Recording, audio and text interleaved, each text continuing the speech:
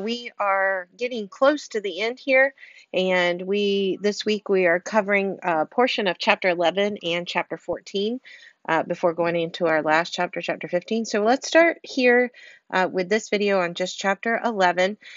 Because you guys are working on your own APA research projects and papers, we are going to, in reports, we are going to go very quickly through this. I just want to make sure that you have the basic information that you're going to need for the exam that will come up with this.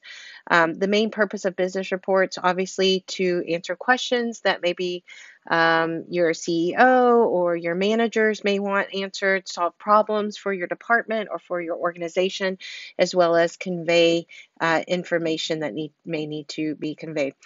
So one of the main questions that you're going to find that gets asked on the exam, when I say one of the main questions, it's not like there's several, but there's at least one or two questions on uh, the functions of reports. So we have what we call an informational report, and then we have what we call an analytical report.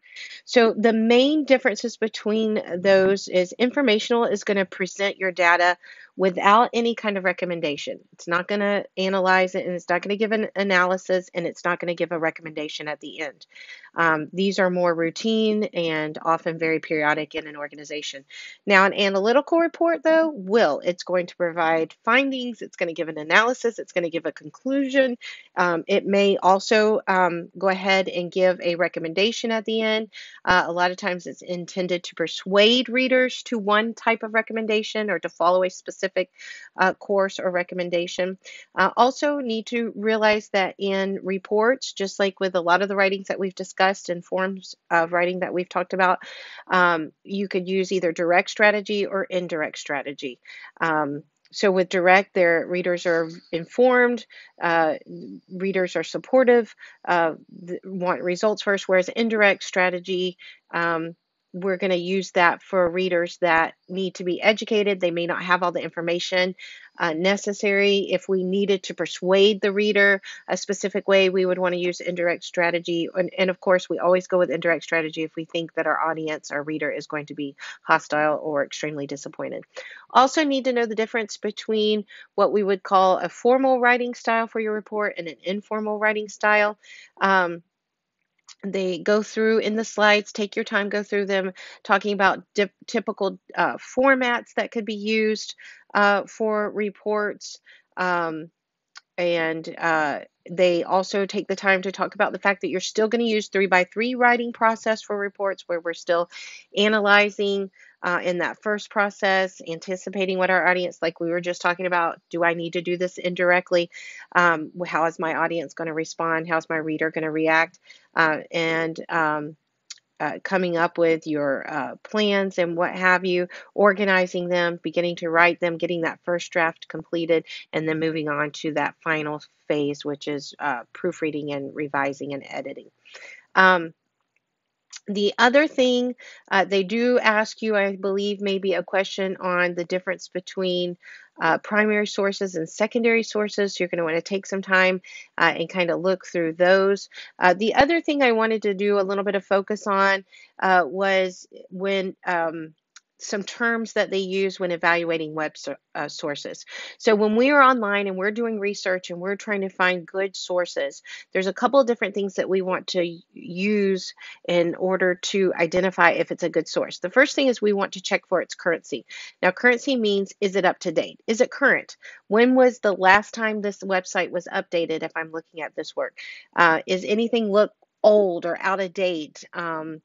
Look for when the date was actually published to the web, okay, and when it was put up there.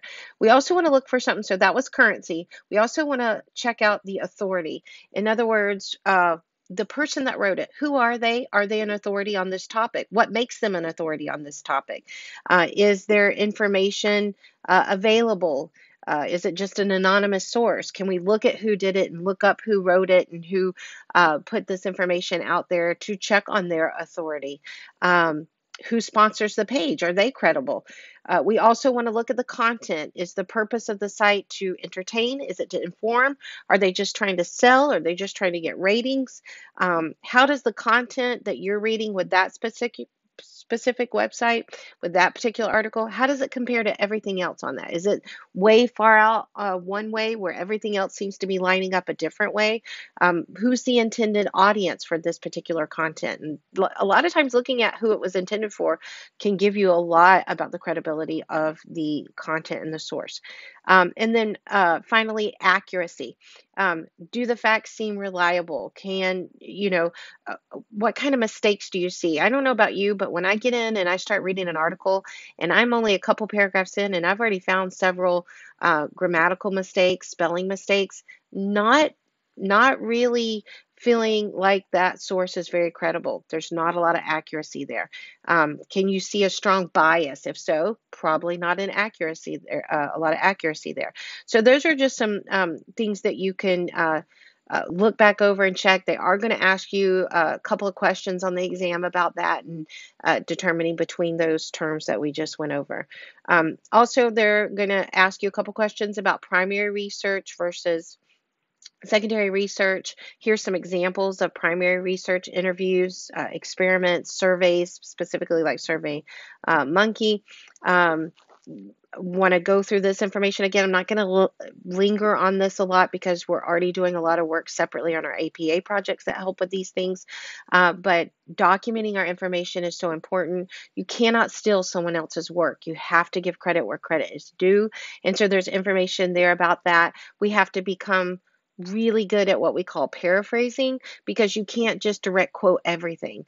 There's a time and a place for direct quotation. So a lot of it is about paraphrasing and doing that correctly. We're using APA for this course, but there's also MLA. A lot of businesses, classes and classes that relate to business, a lot of your sciences, a lot of your social sciences are going to use APA.